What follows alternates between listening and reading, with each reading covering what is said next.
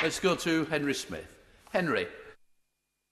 Thank you very much, Mr. Speaker. Many Crawley companies and across the UK have been forced to adapt due to the COVID-19 pandemic.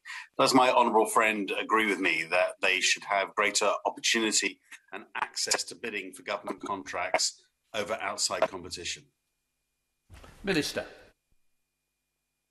I thank my honourable friend for his question, and I agree with him. We want to see a much greater variety of companies, including those in Crawley, deliver government contracts from every corner of our country, not just because it benefits local economies and communities, but because it actually helps us diversify our risk, create a more resilient supplier base and deliver some of our critical priorities. And we're going to be requiring contracts to be divided into smaller lots, publishing contract pipelines more transparently, and also improving our guidance to small businesses who are looking to bid.